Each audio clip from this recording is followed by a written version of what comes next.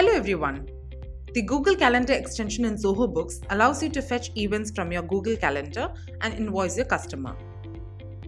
Let's take an example. Imagine you own a business that offers services such as carpentry and electrical work. Your customers approach you for help in repairing things around the house.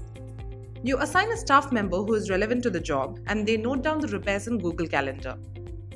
At the end of the day or month, you fetch the events from the calendar to invoice the customers for the work done.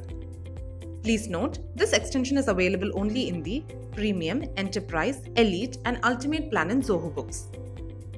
In this video, we will learn about the following topics. Let's get started.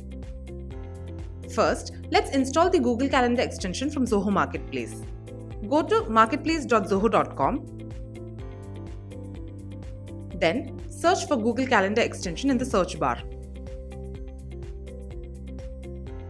In the page that follows, install the extension.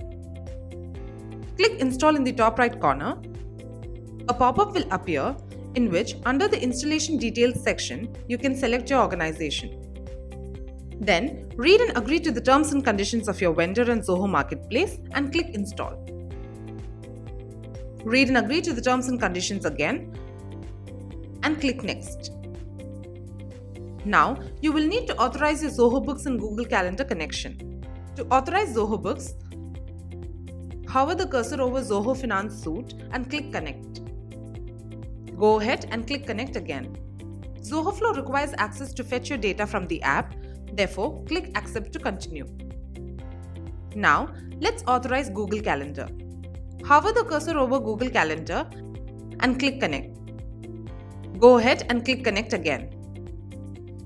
Zoho Flow requires access to fetch your data from the app, so click Connect and click Allow in the page that follows. Then, click Install Extension. That's it, the extension is successfully installed. Now, let's import the events from your Google Calendar and invoice them in Zoho Books. Go to Sales, Invoices and click the plus icon here. Enter the customer name, invoice number and invoice date. Click the Add Another Line option and select Add Events. The Google Calendar extension will list down all the events with the date and time. You can search for the event or sort it by date or time.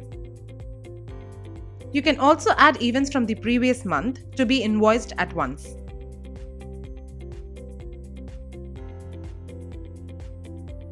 Select the events and click Add to Invoice. The selected events will be added as line items. Update the SAC code. Enter the quantity, rate, and tax details. Then click Save. You have successfully invoiced the events in your Google Calendar.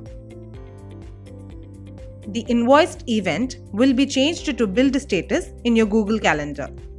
Please note, if an event is added to an invoice and the invoice is created, then that same event cannot be used as a line item in a different invoice. If you wish to uninstall the Google Calendar extension, go to Settings and select Marketplace. Switch to the Installed Extensions tab and click View Details in the invoice with Google Calendar card. Click Uninstall in the top right corner. That's it for now, folks. We hope you found this video useful. Thank you.